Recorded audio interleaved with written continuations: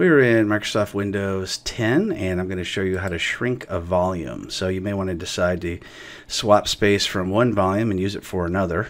In this case, we have our C drive, and we've got a lot of free space on it. So we're going to right-click on this PC when we're in Windows Explorer, and we're going to click on Manage.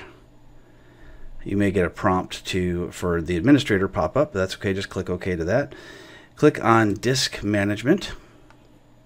And from here, we're going to choose the drive, the partition that we want to shrink. So we're going to shrink our C drive. So right-click on that, choose Shrink Volume.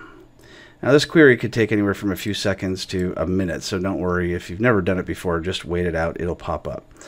Alright, so right now we have 60 gigabytes on our drive, and we have 50 gigabytes available. So according to this, we could shrink down by 50 gigs and just use the 10 that is left. But we're not going to do that. We're just for testing purposes here, we're just going to go ahead and click 10 megabytes. We're going to shrink by 10 megabytes. And you can see the total size after the shrink is going to be just 10 less than what we have now. Let's go ahead and click Shrink. And sometimes this takes a while, sometimes it happens right away. In this case, it was such a small amount, it happened right away. So there's my 10 megabytes of unallocated space. If I want, at this point, I can create a new volume or do whatever I want. So that's how you shrink a partition in Microsoft Windows